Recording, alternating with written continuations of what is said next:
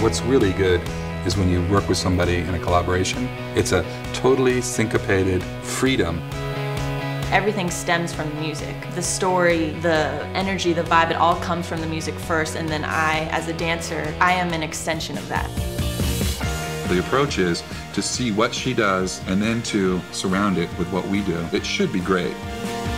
You have to take the sound into account. Especially when working with musicians, you want to think about how are the dynamics of my feet going to blend well with this instrumentation.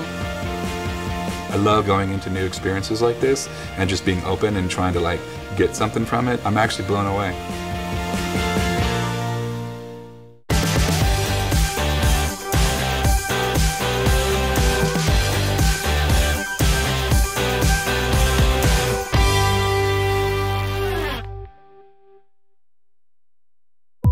My name is Scotty Morris, and I am the lead singer and songwriter for Big Bad Voodoo Daddy.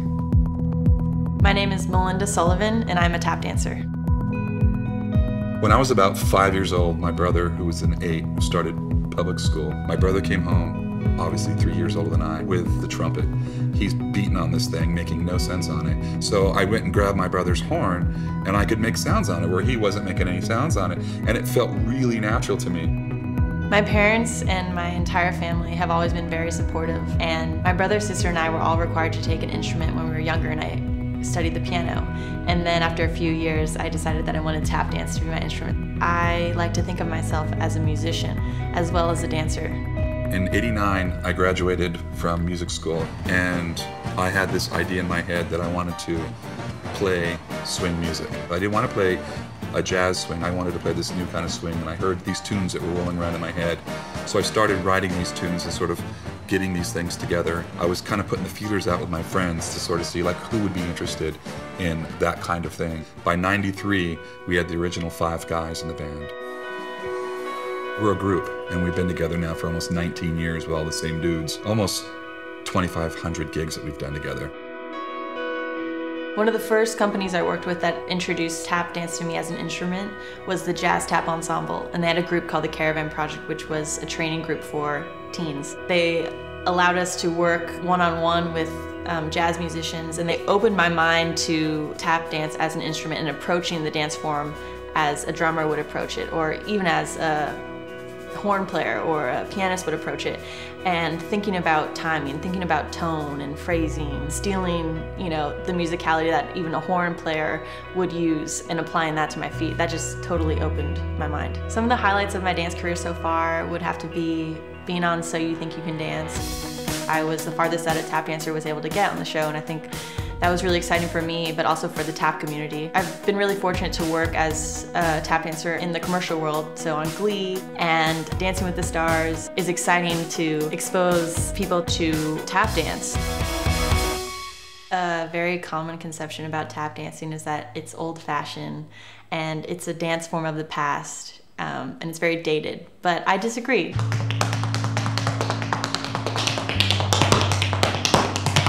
I think tap dancing is exciting, fresh, young, sexy, and I have never had an experience where I've tap danced and people haven't enjoyed it. I think it can definitely have a resurgence in today's popular culture. Music for me, usually it'll just happen to me and I'll start singing music in my head, and I'll hear this song and it'll be as if I heard a song on the radio, and it's all there, all the parts, everything.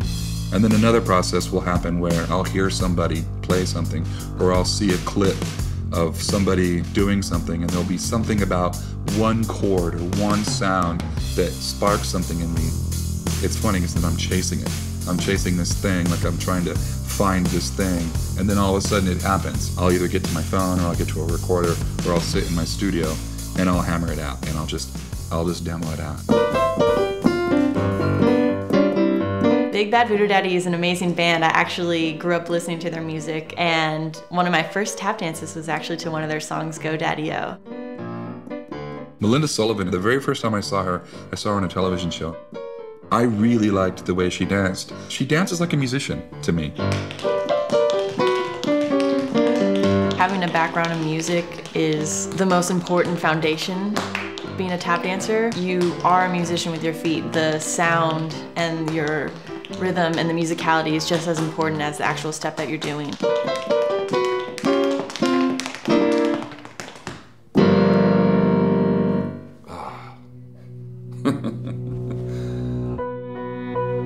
out to this performance and collaboration, I definitely have some nervousness about collaborating with a band that rehearses together a lot and has a lot of history together, because it takes a lot of time to get that sort of cohesiveness and that sort of groove going.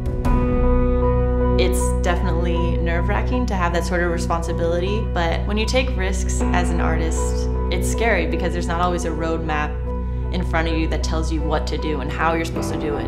And the flip side of that is that it's exciting and you're opening doors for yourself. We don't have that much time together, but I've listened to their music before, and I know that if they're open to the collaboration process like I am, it could be a really fun experience. Right? Sure. And then 1, 2, good. Right? When I was writing Devil's Dance, the song we're doing, I had a visual for one of the sections of the song, 2 skeletons dancing next to each other, doing this like crazy like tap dance thing.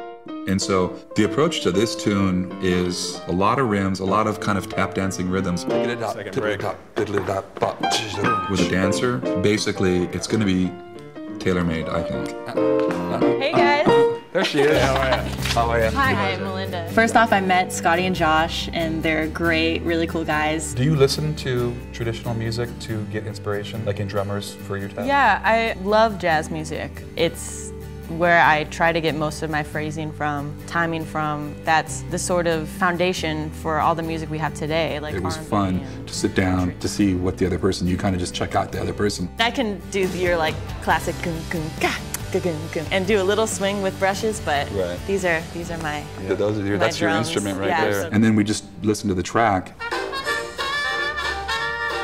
It's got that 20s, 30s traditional yeah. kind of jazz thing. Just heard the song for the first time and I was really excited. It has horns in it. There's not going to be a drummer, so that's where I come in. So you're going to be our drummer. So if you would be the pulse for this, you setting it up front, and you could take as long as you want. Okay. And then you let us know when we're going to come in. We'll start the head of the song. Cool. There. So you will actually open it, create the vibe, and then we sort of kind of will then follow you. I like it. And then let's book it. She knew the style right away and just immediately jumped in.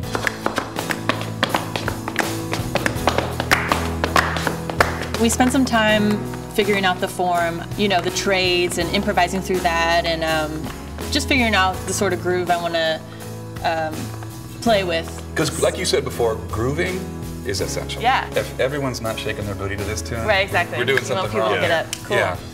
We also talked about me even playing around with different sounds on the sort of props that are going to be on the stage. I actually kind of had an idea not to wear tap shoes and wear shoes that I'd be able to dance on different type of surfaces. So I'm really inspired by sand dancing right now. Okay. So more of like this sort of like brush movement. But yeah, I'm down to dance on anything, like Cool. crates or boxes. Right or... on. She was finding the groove of the song, and it was cool because her well's pretty deep with what she's doing, like rhythm-wise. The funny thing is that she showed me some steps. Show me the technique of the heels, because that's the one thing. So you want to so just toe, and then you just drop your, exactly. Okay, so it's drop it. Okay, Exactly. so it's... Toe, heel, toe, heel. When she showed me this, I realized that just the simplest thing she could show me was already way too hard for me. Lack of technique. Dude, I didn't know. I didn't know either. She's a really open artist. And the collaboration as an artist, I think it fits in great because I'm always looking for something new. I loved going into new experiences like this and just being open and trying to like get something from it. I'm not sure how much that gets done, at least not in this kind of music. When all of the success hit with Big Bad Voodoo Daddy, it was interesting because at that point we had always tried to be unique and different and try to do this thing that we had a vision on. It seemed to me that the more success in the media eye that we got, the less creative was really happening. So we just decided we just take it to the street like we did in the beginning. Just play for people that want to hear this band play. The hurdle for me, it was not worrying about what anybody else thinks. It just is liberating, and you get into a position where I'm gonna go for it. Oh, 1, 2, 3.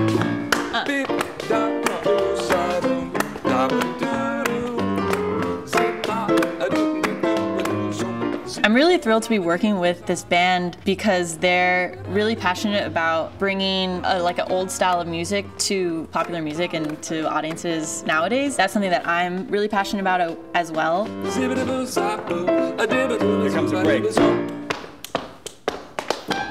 And it's cool to meet somebody who's had that much success, be so down to earth, and still so passionate about their art and the music. It goes to show, like, no matter how big you get, it's all about the art. I'm not trying to reach you, I'm just trying to help you. Reach ya, help ya. By the time we got to the end, she felt good and safe enough to want to sing on this as well, which is something that I was hoping that we were going to get to that point. I'm not buying, you not trying, make life better.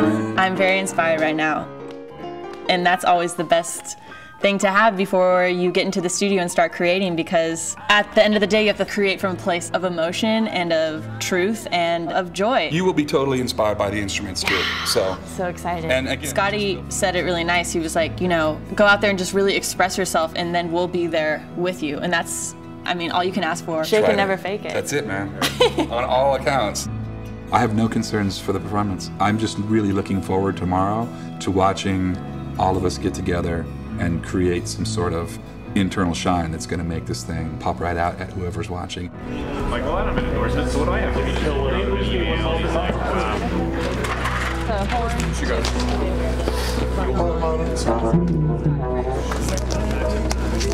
When we rehearse this, I need to see what she's going to do, because at rehearsals, her and I were like, I was clapping rhythm time with her.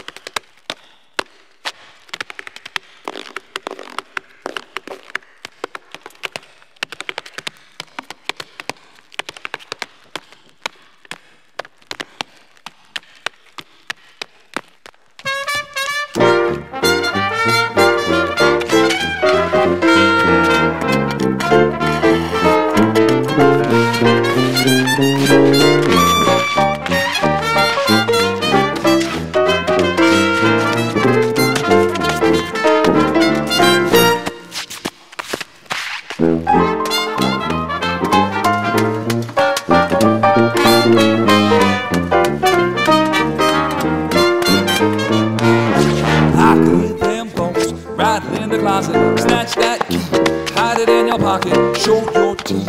When you smile, sweating like a sinner on your preacher's lap. You can snap your fingers, tap your toes, break your finger on a beautiful rose. Well, every dog will have his day.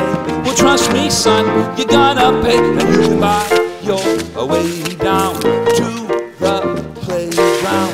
But you will see, you won't find what you're looking for. Unsatisfaction guarantees. You can try to get to heaven on the devil's cake. The heaven you find is the heaven you make. I'm not trying to preach you, I'm just trying to help you. Make life better for you. Shake it, never fake it, don't you do the devil's dance.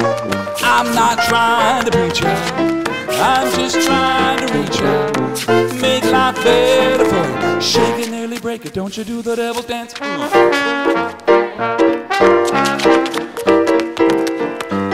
Zibbity-boo, zap-boo-doo, zibbity-boo-doo.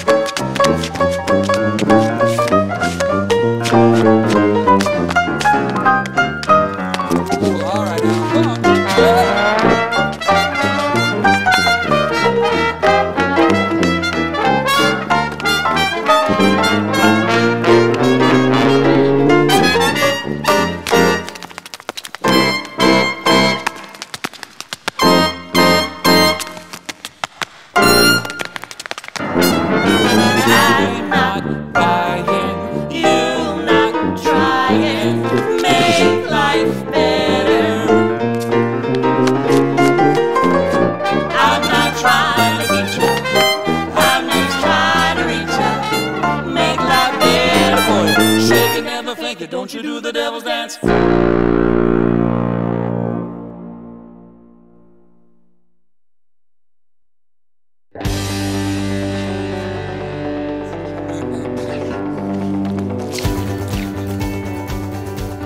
was fun. That was a good connection, actually. She's a great dancer. I mean, she's an incredible dancer, and her rhythm is amazing. The textures and all her different things that she was making noise on. To see this song actually performed as a tap was pretty incredible. He hit all of the things that we were sort of really going for. It makes me want to collaborate with her again, for sure. This has been very inspiring for me to keep at it. It takes experiences like this that are really magical and really full of joy and more inspiring as we kept going and I kept finding new moments with them. All I have to say is that was so much fun.